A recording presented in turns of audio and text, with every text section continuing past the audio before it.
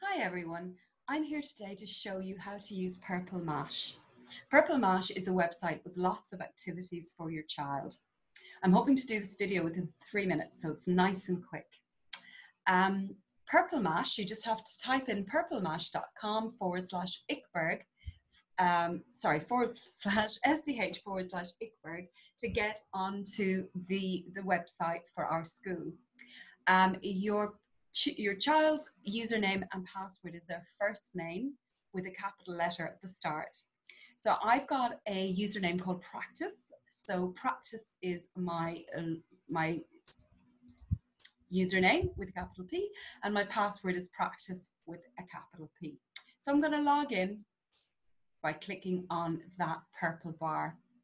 Now I'm focusing today on our to-dos icon.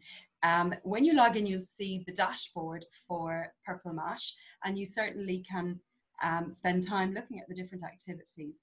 But the to-do icon, if you click on the to-do icon on that top left-hand side, you're going to see a lot of activities that the teacher has put up for your child. We've got maths activities, and we have got some literacy activities.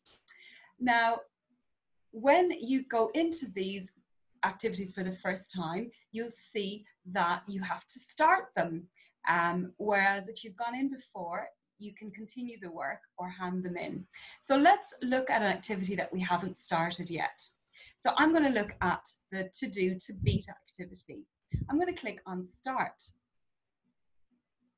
And you can see the activity. Now I'm going to just turn off the video for a moment, and you'll be able to see on the top right hand corner we've got a green arrow, and that is the little video to explain how to use this activity. So I'm just going to click on that. Using 2-beat, I can program different drum patterns.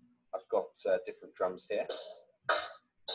So a lot of the activities, the more complex activities, will have videos to show you what to do in order to support your child. Now, when you finish the activity or when you want to move on to something else, you press that exit button. So top right hand corner, white arrow, red rectangle. You've got two options, and I'm going to ask you to save and exit.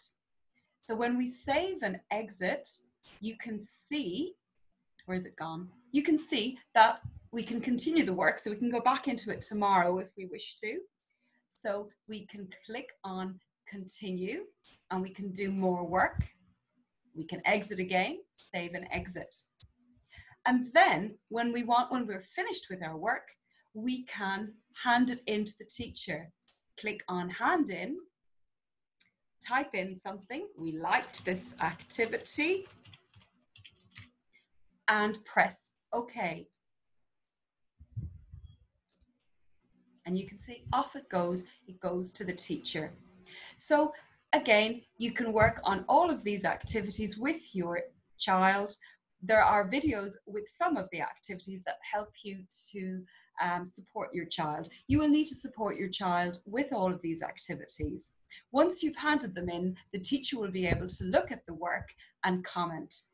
Okay, I hope this video has helped you. I'm going to log out, and I'm going to end this video. Bye.